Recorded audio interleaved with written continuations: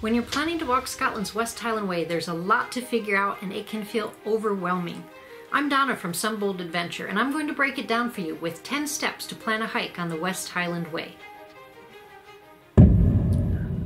Step number 1, what kind of accommodations do you want? The first thing you need to decide is what type of places you want to stay in. Camping, wild camping, hotels, bunkhouses, or some combination of those things. Wild camping, sometimes called dispersed camping or backcountry camping, is legal almost everywhere in Scotland. There are a few rules around it, but you can set your tent up almost anywhere.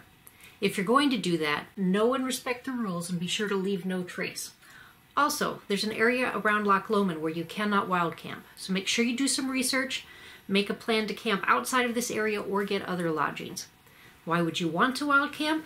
Well, you can stay in some beautiful locations. You can have solitude if you choose, stay where you like, hike as far as you like. You don't have to book anything, it doesn't cost you anything. Sounds great, right? So why wouldn't you want to wild camp? Well, you'll have to carry all your own stuff. There's no luggage delivery, and you need a lot more gear. Tent, sleeping pad, sleeping bag. Or maybe you prefer to be around other people, or you're worried you can't find a good spot to camp, or you're going to get anxiety because you have no idea where you're staying that night. Campgrounds offer tent camping with shared facilities such as toilets and showers. When camping, your tent will be on a pitch with other tent campers, so you have other people around you. Many campgrounds also offer cabins. These are no-frills rooms with differing amenities. Some will have a heater and electricity, others are a bed with a roof over your head. These have a little more comfort than tent camping, and they cost less than hotels. Toilets are usually in the shared campground facility. Bunkhouses and hostels will generally have a shared bathroom and sets of bunk beds in a room. These are a step up from camping, but there's no privacy and they can be noisy, but they are cheaper than hotels. Hotels, as you know, are a room of your own. Sometimes there will be a shared bathroom down the hall, sometimes it will be in the room. These cost more, but if you like a little more luxury, this might be the best way for you. Many of the hotels also have restaurants. Step number 2, baggage delivery service. You can hire a company to pick up your bag every morning and deliver it to your next destination. This is sometimes known as slack packing. There is no shame in it. I did it and I loved it. Here's how it works. You drop off your bag at a designated area where you're staying. Usually by a certain time, it was 9 a.m. for me. They'll pick it up and deliver it to your next destination by the afternoon. This means you only have to carry a day pack with just the basics in it. Your rain gear, your food for the day, and so on. Your heavier gear, like sleeping bag or tent if you have one, get to travel by vehicle and you don't have to carry them. But if you're wild camping, they generally cannot deliver to a wild camping area. You have to have a designated place to stay that night. There are several companies that offer the service. I used AMS. I was very happy with them. You'll need to look at the cost, decide if you want to do that or not.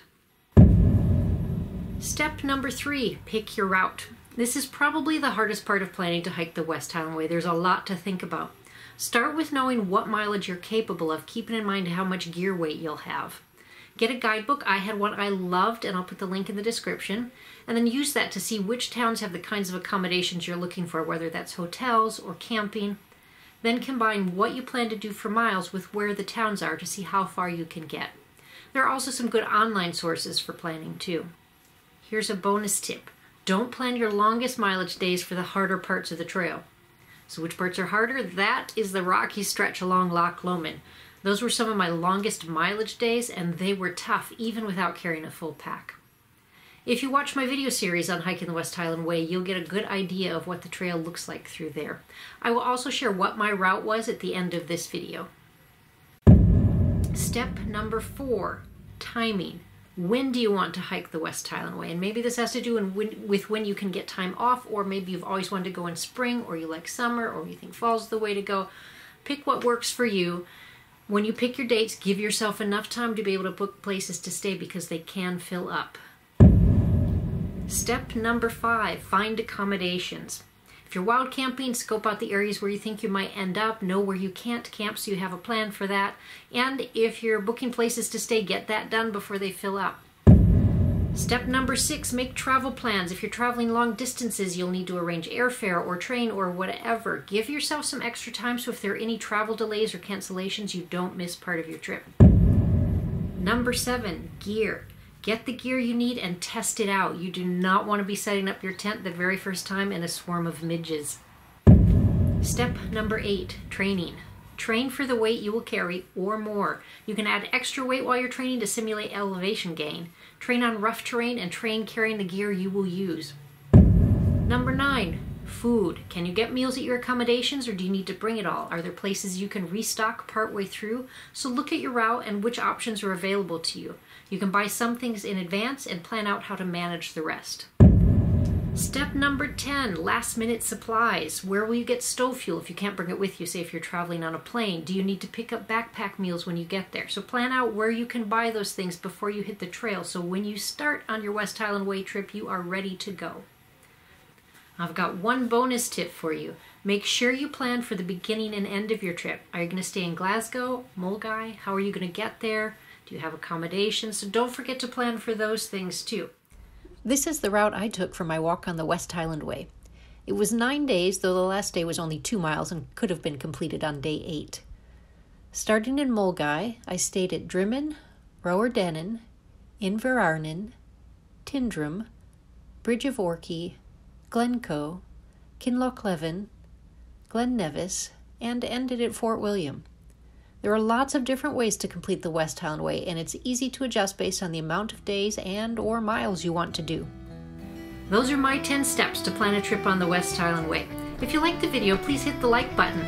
Be sure to subscribe to my channel too to see more hiking and travel videos. And if you haven't watched it yet, check out the playlist with all the videos from my West Highland Way trip. Thanks for watching.